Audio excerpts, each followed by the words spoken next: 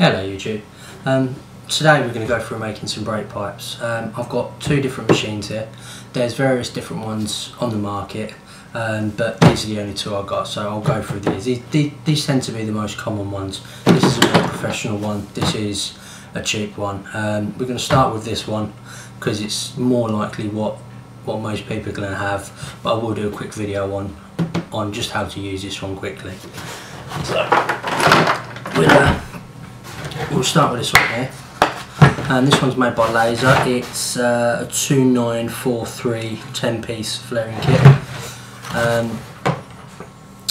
You've got a standard pipe cutter with a little thing in the end to clean your pipes up once you've cut them. You've got your yoke, your flaring cone on the thread there. These always come pre-wound in so they fit in the box. So we'll start off by unwinding that all the way out. You've got these various sizes of punch or mandrels, whatever you want to call them. This is the one that we're going to be needing, 3/16 for standard brake pipe.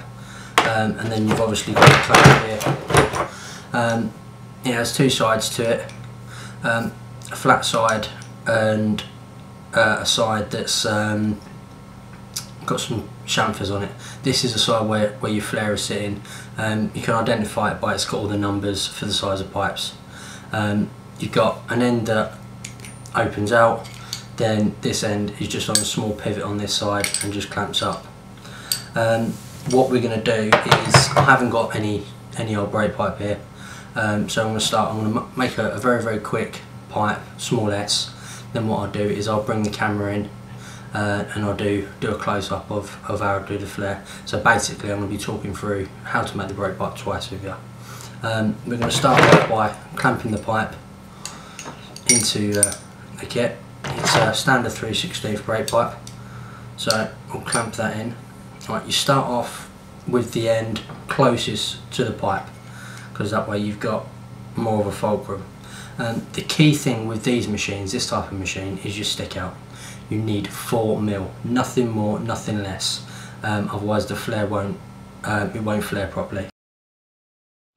This is why it's important to make sure it's 4mm. As you can see in this picture, you've got a perfect dome. This one you can see it's 3mm. The hole is not in the centre. The dome is not completely formed right. This one was set at 5mm. As you can see, it's really lopsided, well off centre. So yeah, you have to make sure 4mm at all times. I haven't got a ruler here that's a flush. All I've done is just got a bit of card and drawn a quick line on it, so I've got an idea of where I'm at. All you do is just literally get it. There we are, we're about bang on. So as I said, you tighten up the one closest to the pipe first until it's completely closed up, and then you tighten the other one in. Right, it's the same lever principle thing. If you tighten up the furthest one away last, you've got more clamping pressure. So again, little mandrel in there. You'll see it in a second on the close-up. It's got a little pin in the top. Your yoke just goes straight over the top. Unwind it so it goes over. Then what you want to do is hold it as square as you can.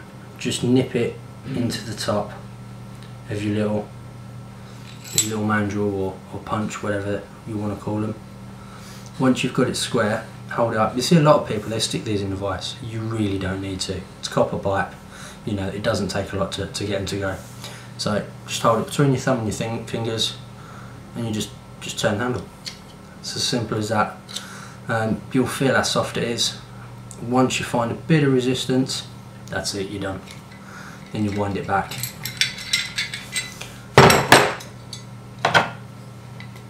Again, undo the furthest one away because it's just easier.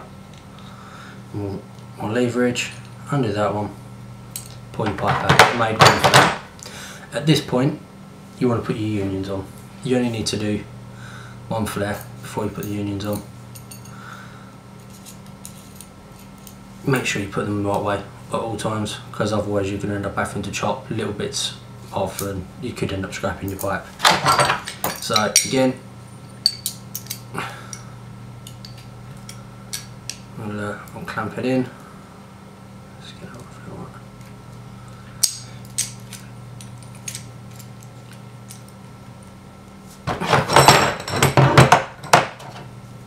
Yeah. 4 mil. And just tighten it up again.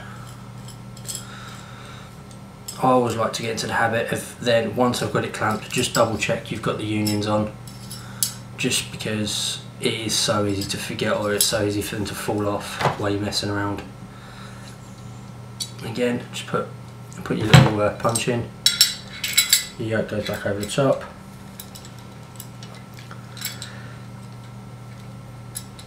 and that goes in. And exactly the same process, after it's squared up. That's it. One brake pipe made. So, there we go. So, all I'm going to do, as I said, we want to put a bit of shape in it so we can go through the process of measuring and stuff. So all I'm going to do is put a small S in it. I will go through a bit more about bending in a little while, but the principle is just run around your thumb. Quite like that. You don't want a tight curve, nice and relaxed, because otherwise you'll kink the pipe. Same on that side. And there we are. We have a nice simple little S that we can follow. Right, as you can see, here's a little bit of brake pipe that we just made. I haven't got any rusty stuff here, but the process is going to be exactly the same as if you had a rusty piece or a fresh piece to remake your brake pipe. It always comes on a coil like this, so you start out, just unwind it. You know, make sure you do, I'm talking poppet. Right, make sure you do uncoil it rather than pull it, because what you'll end up doing is kinking it and stuffing it up. Right, so basically what you want to do is line it up at the end. Give yourself just a little bit extra for your flare. Right, stop please. Right, give yourself just a little bit extra, and then you just run it through your fingers, just like this, all the way through, until you come to the end. And you need to go a little bit extra again. You always want to go more, not under. And it's quite an obvious reason for it, but I'll go through that in a little while. So all I do is I mark it with my thumb, and we come back and get the cutter again, exactly the same as before.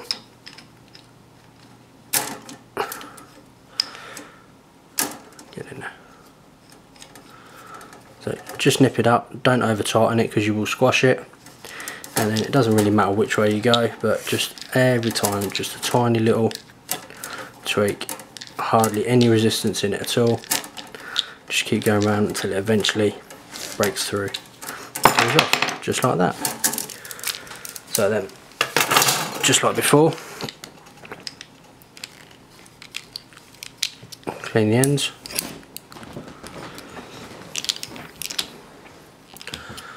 So now,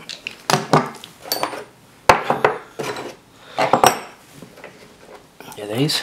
So I don't know whether you see it properly earlier, but as I said, we've got an open end and then a done up end there. There's all your numbers, so 3/16 again. This side first, because it clamps it up. Where's me? Oh, there it is. It says 4mm. Got it pretty much bang on. So tighten down this side first until you see how it's closed. Now tightening this side. Saw me focus that a little bit. To me. That's a bit better, isn't it? So then, little manually bit there.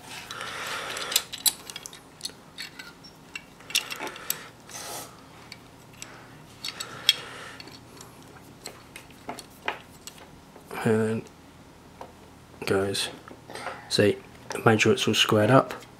Just hold it between me thumb and finger, and then just tighten it in until it tightens up, just there.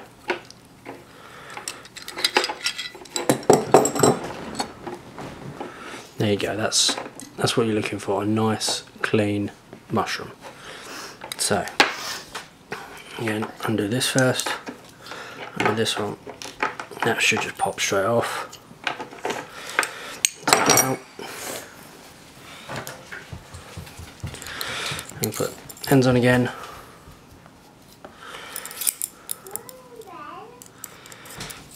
And the ends on again.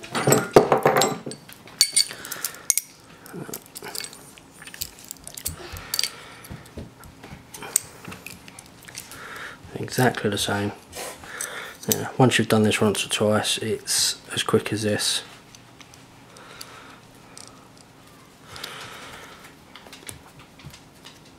So it goes on there, tighten that one up, tighten that one up.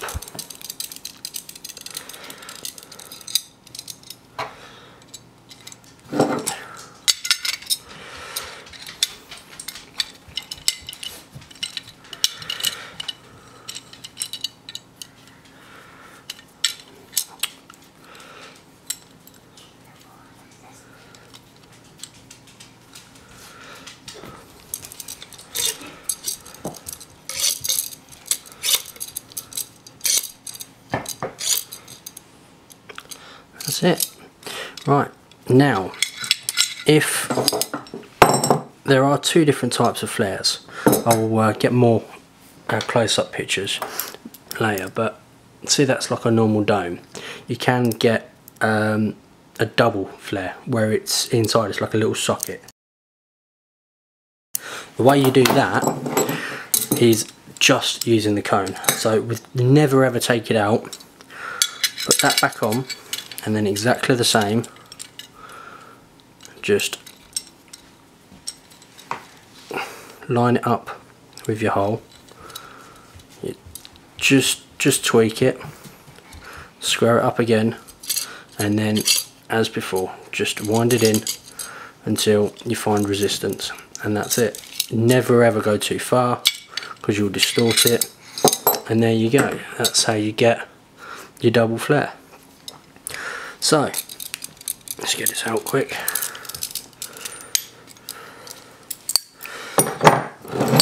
Now we've got a straight bit of pipe and we need to bend it. Now you can buy benders, but I've never really used one. If you're doing a concourse job, then yes, you're going to do a much better job.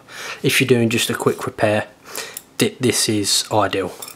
One thing you don't want to do is be really cranking down on your pipe, because what you'll do is if you just sort of bend it like that, you can end up sort of kinking it around, you know. So you need to do nice soft bends. Make sure your unions are where they need to be, because once you put the bend in, you won't get them back. So you just line it up exactly the same as before, when we was marking it out. Line it up at the end, and then you just follow it around. So just give it a little tweak. You see here I'm taking it in little passes. See, look, see what I've done? Get out there. Get back.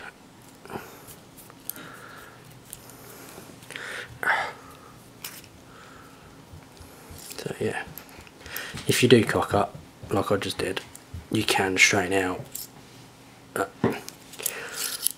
You'd be better off not cocking up in the first place. Right, so yeah, take it in small increments, and then you'll get a nice curve all the way around, and you shouldn't get any kinking at all. So pretty much there with that one. Now I've just got the same with that one. You see what you know, just using it as a point, and there you go. You have your brake pipe.